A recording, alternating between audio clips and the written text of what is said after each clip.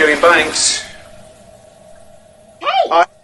Hi. Sorry, just finishing up some business. Oh, that's okay. That's okay. There we go. Oh, well, I have a bed in my office.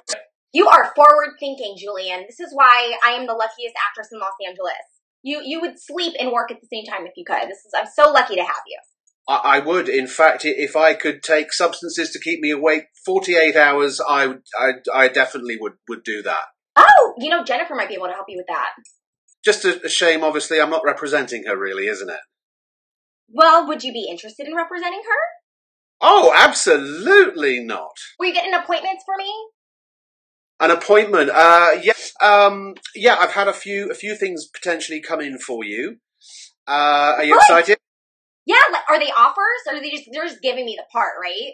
Well, they're offers in every way except that they're not giving you the part. Oh. But they're offers in the sense that they want to offer you the opportunity to get the part. Which that's great. So you've heard of ABC? From what I've been told, it's a television network, and they have a real one. So they have this diversity showcase. And, of course, I thought of you because I know you're very diverse. Asians are very hot at the moment. And I just wondered, do you have any Asian in you? Probably just make it up. I can lie about it. I mean, no one tells the truth in Hollywood. So we lie about my age anyway, right? So why can't we lie about my ethnicity? You're lying about your age? I thought you were 16. I was sort of banking on that. Yeah, I'm 16 and a half. Well, that's all right then, as long as we're in the ballpark. Now, you're funny, aren't you? Oh, I'm hysterical. We've had Michael Lorne on the phone. No, hang on. Sorry, Lorne Michaels on the phone. You heard of him? I don't know who that is. He has a little show he does on Saturday nights. It's live, apparently.